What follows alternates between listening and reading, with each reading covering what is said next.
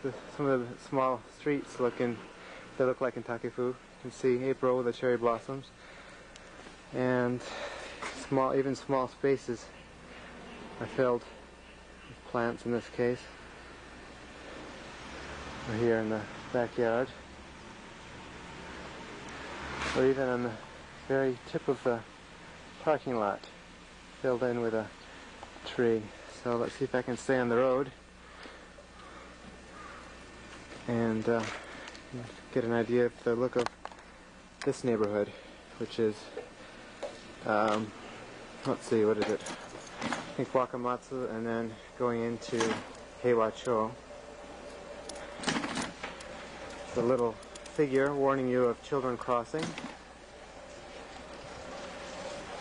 Parking lot, pay by the month. So, for cemeteries, of which there's one right there, just over the wall.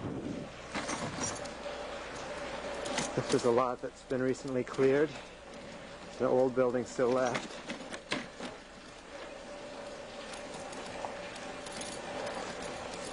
You can see the mirrors to help you see around the corners.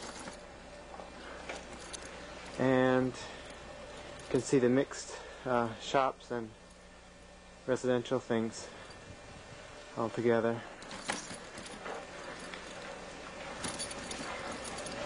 Lots of people ride bikes and walk in the central part of town.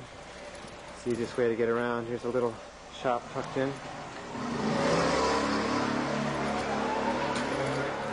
And some apartment buildings. This is a hoikusho, which is daycare. They watch children all day. You have to pay goman yen, so 50,000 yen per month. Some more apartments. Temple next to my friend at Daihoji.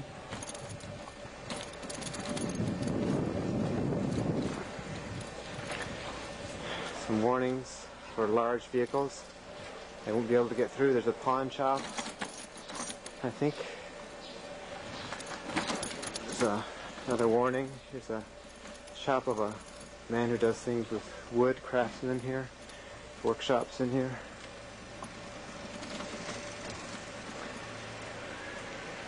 Again, the mirror giving you some idea of what's up ahead. And this is called a snack, which is a coffee shop, restaurant. Kansumachi used to have all the furniture, make and sell furniture. People would come here to buy them. There still are a few shops doing that business. End of the street is a